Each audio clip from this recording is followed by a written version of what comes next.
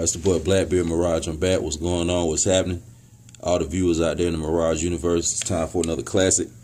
But today we're going to have a specialized episode and bring in another guest so we can get a outside view to kind of clarify some history, some just personal experiences, and make concrete, substance out of a lot of stuff we've been talking about on the tapes. We talk about a lot of Moorish and Aboriginal history and stuff like that, but every now and then we want to bring somebody from the outside world that could even, give personal testimony to a lot of stuff that we're saying and show the similarities in cultures. So what we're going to do in this tape is we're going to talk about some Moorish history and show the connection between the Spanish-speaking Aboriginals in Central and South America, known as so-called Dominicans, Puerto Ricans, Cubans, etc. The people in so-called Brazil, Peru, whatever. And just show how, these Spanish-speaking Aboriginal, copper-colored, bronze-colored people, or even some of them fair-skinned people, although they may speak Spanish, they really are no different than the Aboriginal Moors from North America who may speak English. So we're going to talk a little bit about that. We're going to talk about, the different trades that were going on in Southern Europe and how, the Moors of North America and Central and South America were trading once again with these Moors off the coast of West Africa and these Moors from Southern Europe.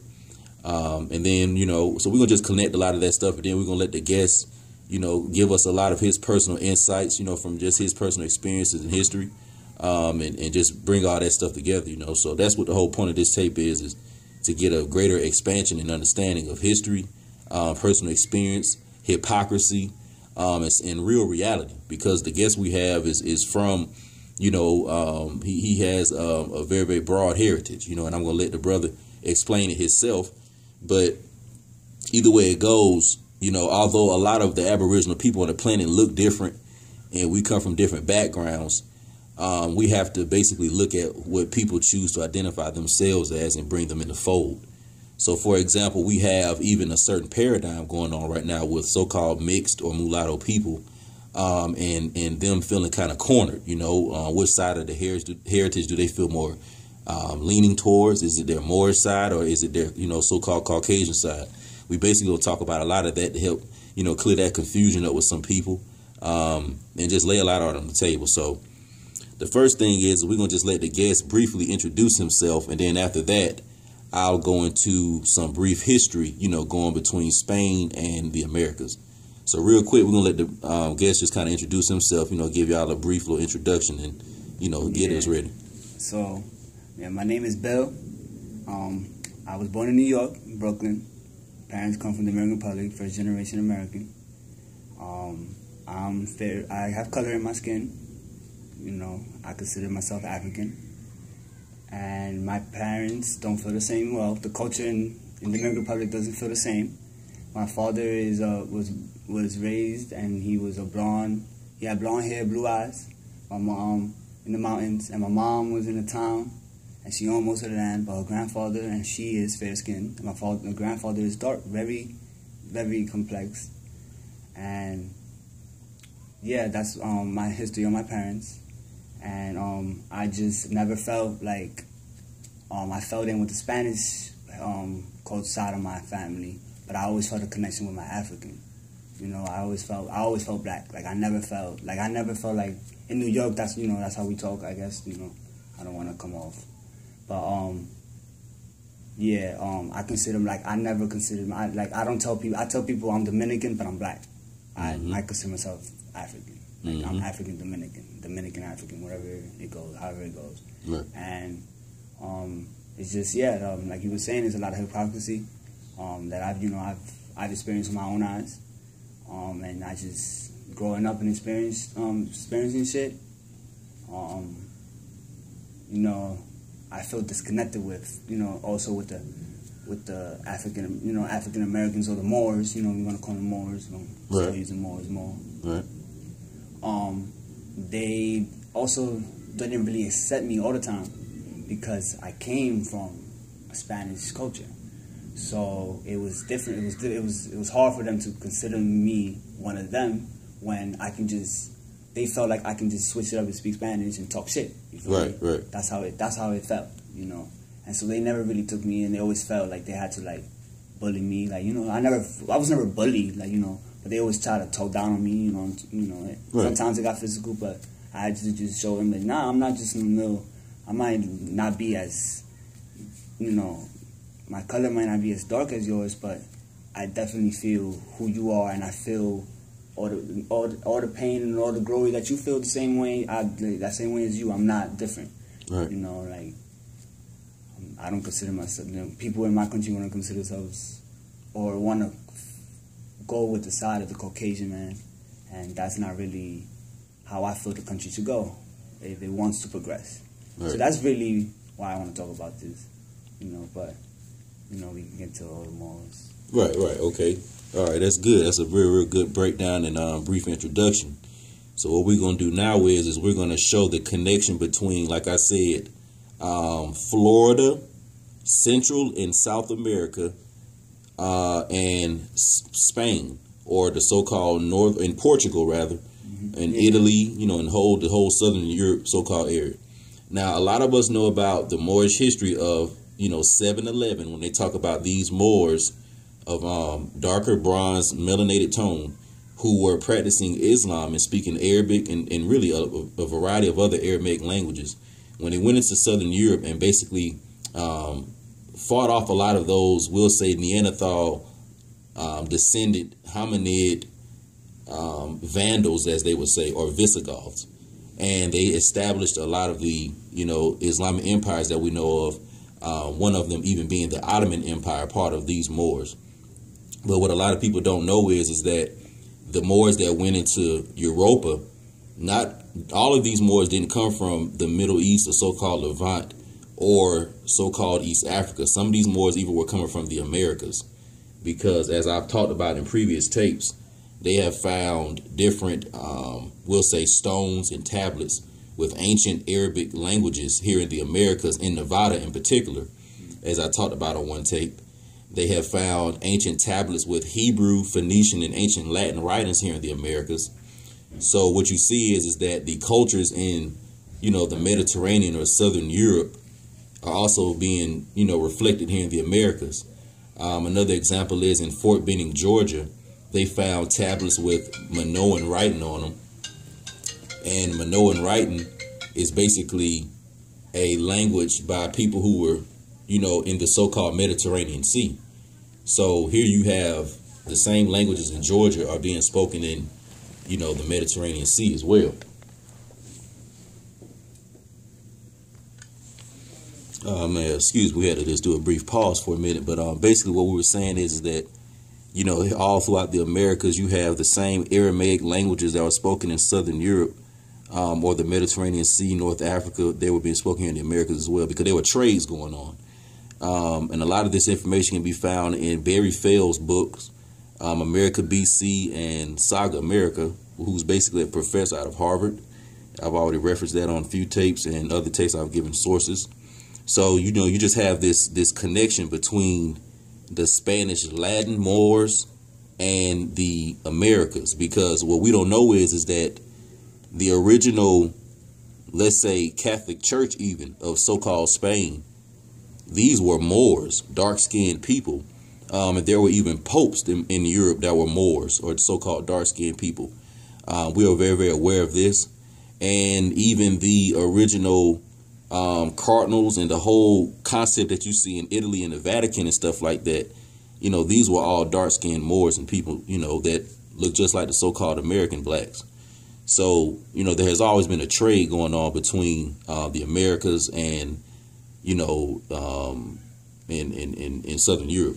That is why when you had the Spanish Inquisition in about late 1400s, early 1500s, when the Catholic Caucasians came in, more preferably the, blue-eyed, blonde-haired, red-haired Caucasians who were practicing Christianity, when they came in and took over, a lot of the Moorish territories in Southern Europe, they, from their Inquisitionist torture devices, learned the different trades, learned the different maps and navigations and waterways to the Americas, because once again, the Spanish-speaking Latin Moors were already dealing with the Moors in Central Americas, the Puerto Ricans, and the different Aboriginal tribes of Central America.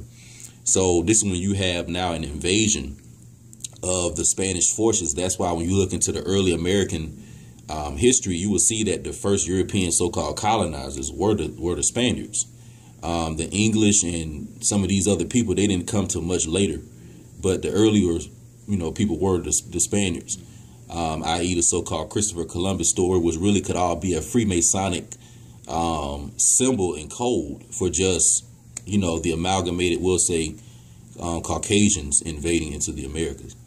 So, part of that invasion that the Caucasian Christian church came with is, creating more of a Tower of Babel like situation. And we talked about the Tower of Babel on a previous tape, but basically what that is because you have these people who look different and are speaking different languages, although they are the same people. And when I say look different, meaning by variation in skin tone or variation in melanin, being from very, very dark skinned to, let's say, so-called copper or bronze skinned, to, let's say, more lighter skinned, all the way to where the person may even look so-called Caucasian, but they still are an Aboriginal or more.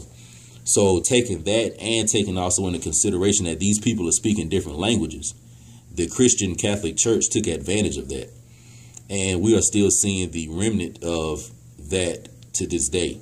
So what I want to talk about right now is we're going to let the guests kind of talk about the diversity of where he grew up in New York, the different cultures that were, around, how did these cultures interact with each other, who owned really majority of the property, and just basically what it's like growing up in New York in his area and stuff like that. So we're going to let him go into that a little bit. Yeah, so I'm from Brooklyn, Williamsburg, South Side. Not really repping it, I'm just saying that's where I'm from. Mm-hmm. But yeah, when I was growing up, it was cool. It was a lot of Spanish people around me. I always hung around colored. I was with what we African American. I was never with the Spanish crowd in school. Middle school, it kind of got a little crazy because I was around a lot of Italians, a lot of them, 90% of them, and it was it was an experience. So so let's pause right here real quick. Yeah. So how did the Italians treat you? The Italians really embraced me. A lot of females, were kind of into me, or they were, we would mess around. We did things, They embraced me, It wasn't just, and it was never like on some. They felt better. I always felt like they wanted it, But the white Italians, the males, the male Italians, they embraced me on some like they felt like we were brothers. Like I could hang out in the house, I could go into their house, even though they obviously lived in a little better house than I did. They lived in a house, I lived in a 5th floor in the South Side. So, I had friends who would tell me, Italian friends who would tell me, yo, we can go to Italy on a summer trip, and just be in the house by ourselves, And on the other side, when I was going back home, we wasn't really well off, we wasn't, I didn't have the nicest thing, till I started making my own money, which is really young, 15. But yeah, growing up, we didn't, I remember one of my last gifts was a Game Boy Color when the Game Boy Advance was already out. So yeah, that was cool. But we didn't really. My father didn't really buy us. Like, he didn't. His money went into feeding us and keeping a roof over our heads and a way to get to school and get home safely and all that. Right. So yeah, my father was kind of strict. My mother was she felt me and her was always connected. Like she looks. Actually, I didn't even tell you this before any of this. Me and my mom, if you see me and my mom together, you think we're twins. We look, she's just a female. She's just my mom. But we look exactly the same. And it's, so that's how, I grew up in a house like that. And my sister is my father's complexion. She's very light-skinned, but she has dark skin, dark hair. But she's white. She looks like a Caucasian girl. Right. And I was hanging out in the parks and hanging out in the hoods with my friends that weren't from school, and most embraced me. I always had fun with a lot of people. I always had fun playing basketball. I always always played basketball in Brooklyn. Right, right. It's courts everywhere. You know, I was embraced with. I love the hip hop culture. I grew up, you know, listening on everything that anything you can think of. Like, so let me ask you this: so would you say that the North American Moors embraced you the most out of everyone? Yes, the North Americans definitely embraced me more than like the like if we knew you was from in New York, if I knew you was from Africa, like you was from over there, like you came from over there, you didn't really wanna and that's not what I'm saying. I'm sorry.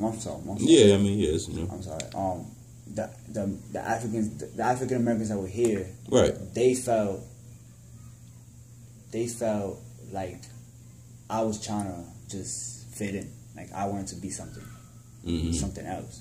And then on the other side, the Spanish people were like, "Nah, he really is like." He acts like one of you guys. Like we don't want to act like that. Right. But it was the same thing. They were just doing it in Spanish. You know, they were just doing it in Spanish. Exactly. It's just difference is in Spanish. That's right. really the only difference. They drink, they smoke. You know, they do whatever. They do everything that I grew up doing. They just do it. So now let me ask you this. So let's say that all the so-called black people in New York. Let's say that all the so-called black people who speak English spoke Spanish. Would it be any different than the Dominican Republic? I think what it is my complexion.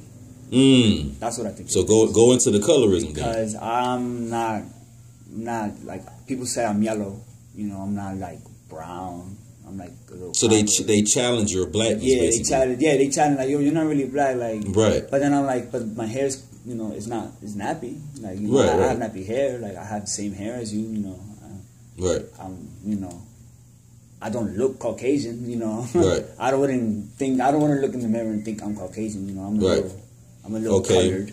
So what we're gonna do now is I want you to talk about how it is in the Dominican Republic as far as just how the Moors down there live, the dark people, how their mentality is, what they think about the Aboriginal so-called African American or Moors that's in North America, and just how the women are in the, down there, all that. Just go into that real quick. So yeah, Dominicans who come to America usually come to New York, where it's like they're gonna live in the hood. You know, they come from a poor country. They're gonna live in the projects. Like I lived in the projects for a couple of years. You know, I was young. I was 5 when I left the projects. But I have memories of the projects, gunshots, all that. Next door neighbors, gunshots. And I went to school, and my elementary school was 99% colored people. Like I was the lightest skinned kid in the whole building, not the principal. I was the lightest skinned in the school, and I felt good. Like I felt like I knew who I was. Like I fit in. Like nobody in elementary school. You're still young, so yeah. But the family who I have, all my family really comes from the island. So when they come here and they listen to they see everything that's happening, the music, and they feel like, I don't want to say better. I don't want to say like they feel better, because that's going, I don't want to do that. But that they feel like the way Black Americans live in New York, or Black Americans live, is not a lifestyle or a culture that they want to live.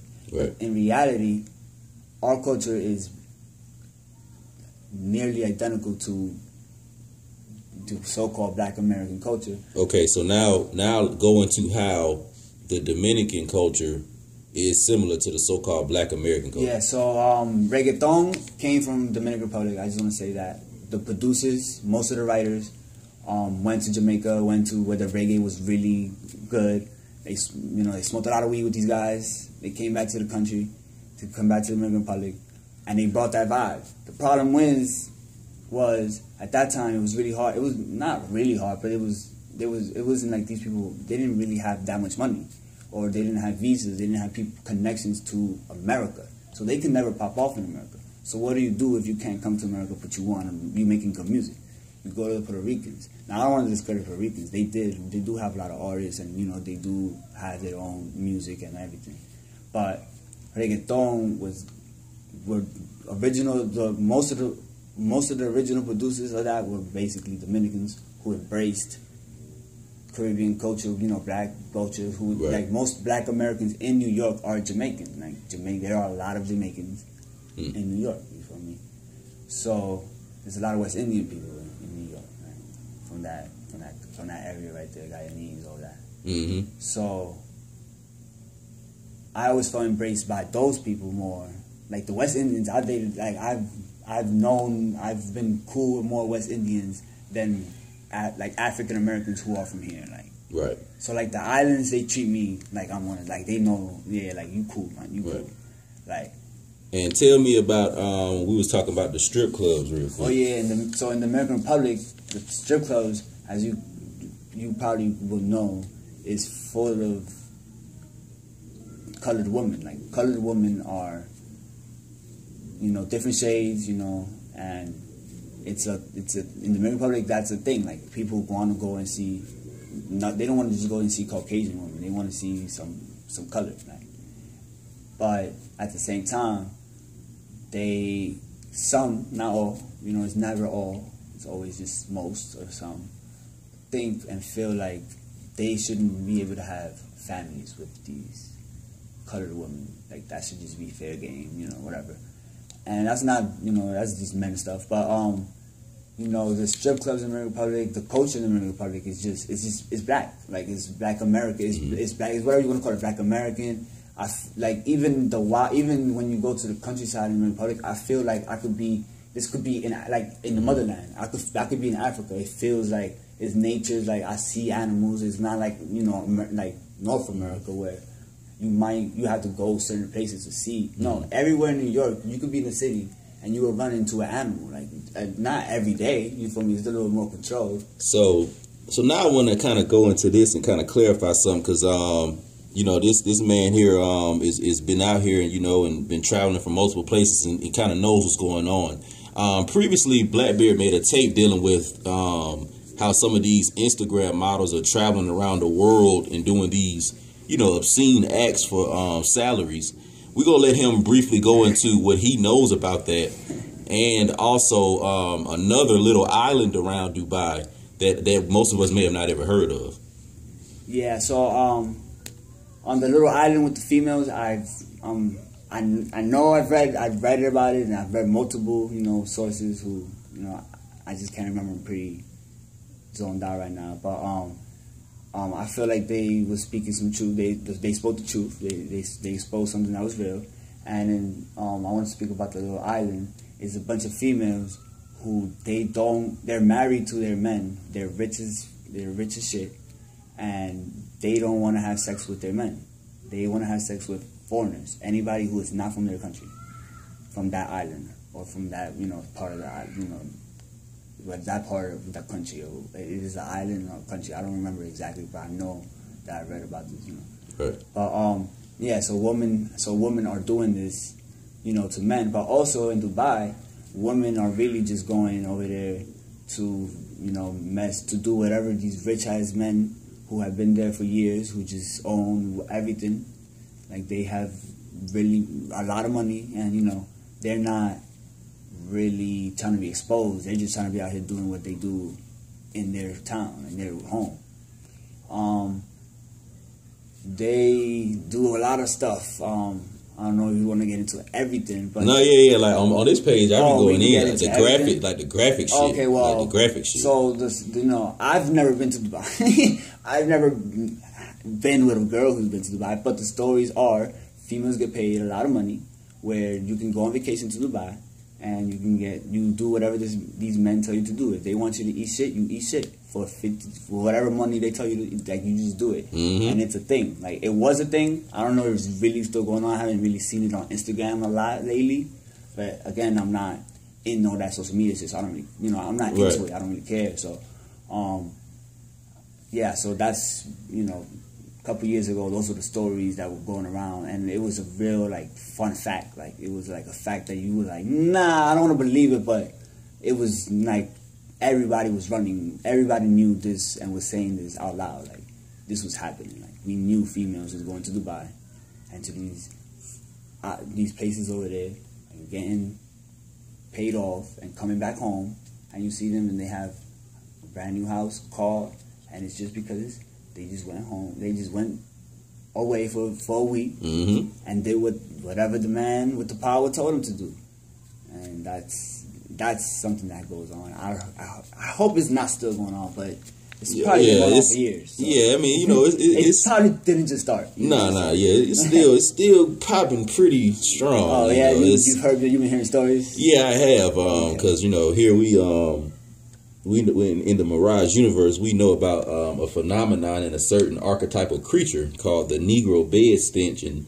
you know, it's just on Instagram and social media. We know this stuff is going on, and a lot of these women are flexing and trying to make it seem like they these bad bitches and X, Y, and Z when they really are eating doo-doo Twinkies and shit like that. So what we're gonna do now is we're gonna let the man transition into some of the hypocrisy a little bit, because he kind of brought us into how at the strip clubs down in the Dominican, you know, you have the colored women in the clubs and stuff like that. And the men are going in there and they're thinking that, okay, they can have their little sexual escapades and everything's cool, but may not necessarily want to start a family with these people, may not want to date these people, etc. So kind of go into, you know, the hypocrisy that you see in the so-called Spanish Central and South Americas between, you know, we'll say the Caucasian Spanish-speaking people and the dark-skinned female. Okay, so yeah, so like I said, my father is a blonde man with blue eyes, and my mom is probably a shade or two more than me, darker than me, so she is of colored. And he once told me, I won't get into that, he once told me that he didn't want me to date or be in a relationship family-wise with a female who was my mom's complexion or darker. And I almost got physical with him because that's, you know, don't disrespect you had kids with my mother, so you know, don't be that's a hypocrite. That's called being a hypocrite. And me and my father never really connected. Like, who knows why? Maybe we just think differently. You know, I feel like I'm more in tune with myself. You know, I don't want to say that, but more than maybe a little. But he didn't want to embrace that. Whether he wanted it or not, he wanted some way or another to be a part of that. Whether it was in Spanish or was it in English or it was in some native language in Africa, he felt, at a certain point, he felt like he would have a family with a colored woman, because he did. He had 2 kids. So let me ask you this. Why do you think your Caucasian archetype father felt like he was going to have a child with a colored woman? Maybe he was in love, you know, I don't know. Maybe he really loved and he, you know, all that. But he grew up and he didn't really know, he didn't meet a black person to his preteens, a colored person to a dark-skinned colored person to his preteens. He might have seen like a little Indian color, you know, brown, you know, like you said, bronze, like right, yeah, bronze color, copper color, right. But nothing too dark. And when he did, it was like, you know, they were hard workers. Like, you know, it felt like growing up, going back to the Dominican Republic and seeing these things, I can always connect to when I was in school and they would tell us about the slaves, like, that they had brought from Africa, you know. Allegedly, you know. Yeah, which is, you know. And so I always could connect those things. You know, like, I always felt like that's what was going, like, that's what happened in my country. Like, my country, the Dominican Republic, you know, they were Moors there. Right. Haiti is our neighbor. If you go to Haiti, there's Moors everywhere. Like, you know, it's a Moor island, you know. Right.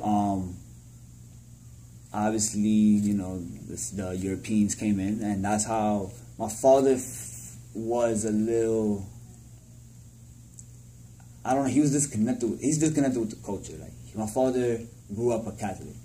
Exactly. So all my father knew was work. Like, all my father knew was serious, and like, as far as I can tell, you know, what he always taught us was that he was always taught you got to get your own. You can't depend on nothing. And, you know, you feel me? Like, so, whatever okay. you do is, you know. So what we're going to do now is we're going to have Catholic shit. We're going to have about 7 or 8 more minutes. What I want you to do now is kind of, we're going to wrap this thing up with the drastic level of the hypocrisy, because you have a lot of dark skinned or dark colored females out here that have a movement, and they're calling themselves so-called swirling, which is chasing after men who are not dark colored men, and they think that these men of other ethnicities really like them. So go into a story of some of the hypocrisy that really exists out here.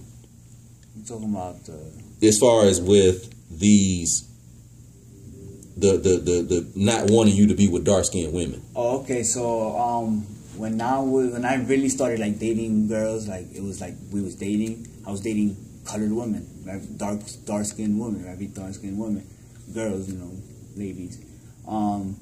And when my family found out about it, my parents kind of like didn't really make a scene, because we was out here and, you know, in New York. I grew, you know, in Brooklyn. But when we went to the island, you know, the jokes was flying, like, you know, disrespect, you know.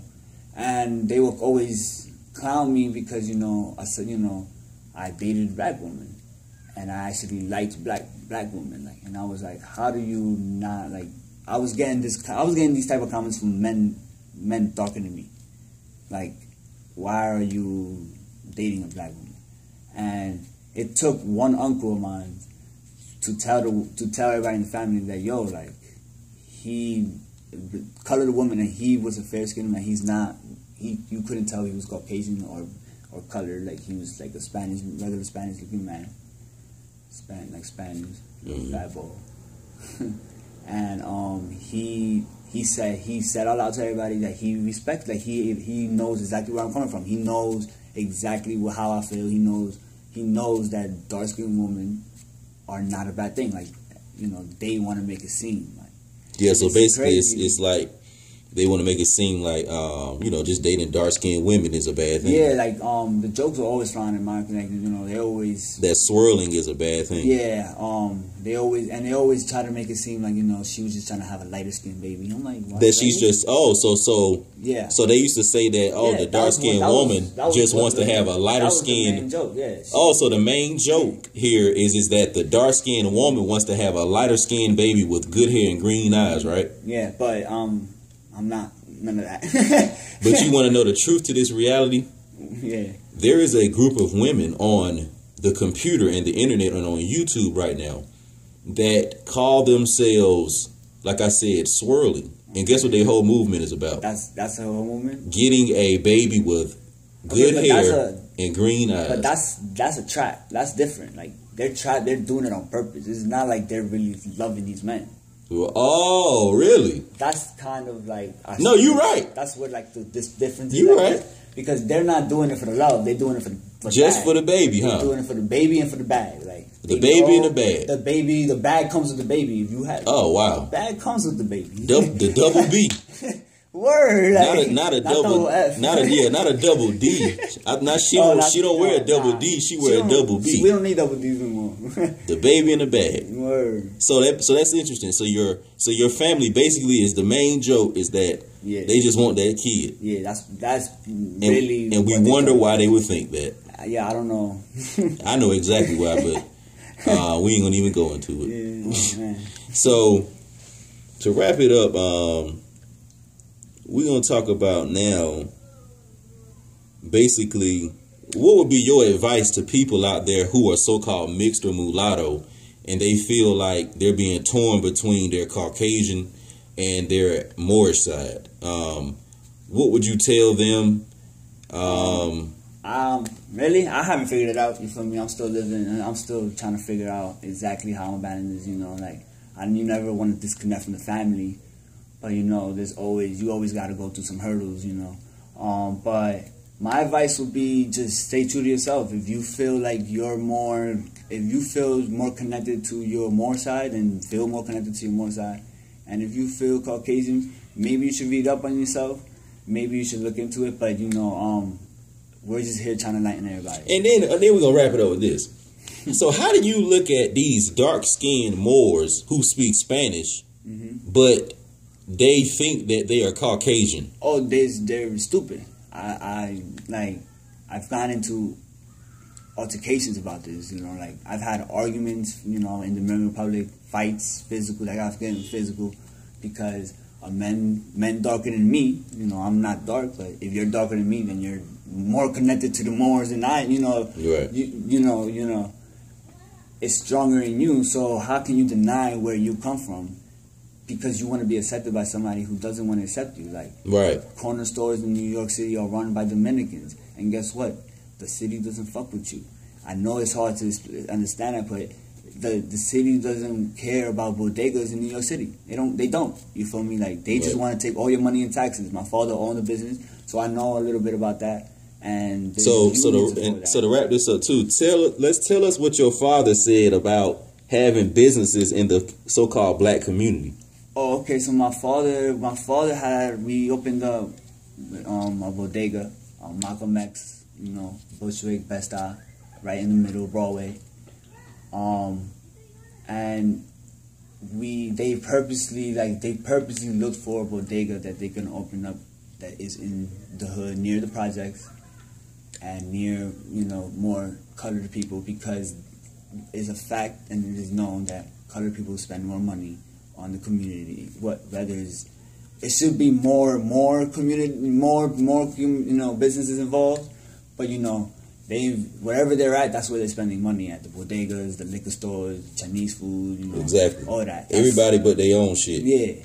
Everybody, exactly. That's the fucked up part about it. But but they do spend it in their community. You know what I'm saying? Right. It's the wrong community, but you know, right. I see what you're saying. Right. And he would say that he had hope that they could get a bodega or a corner store. Or you want to call it a deli, where it was more prominently white. But the problem with that is you have to overcharge, and you still have colored people in the neighborhoods because they're still there. They're not just gone. You know, right. They're still there. But they can't afford your overpriced things because the white man is going to pay for it, but the white man only comes in once an hour. Right. You know, you might see 3 white men in an hour go into a deli. Like, white men don't spend their money in delis. They spend money in their businesses, in their friends' restaurants, and that's it. They're not spending money on bodegas. Right. No. And see, so there y'all have it. Just Aboriginal North American Moors not spending money in their own community.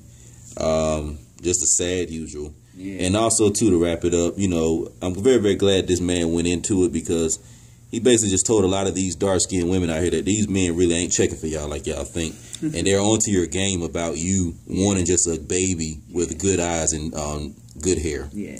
It's the boy Blackbeard Mirage, man. Y'all stay tuned for the next one. I'm out.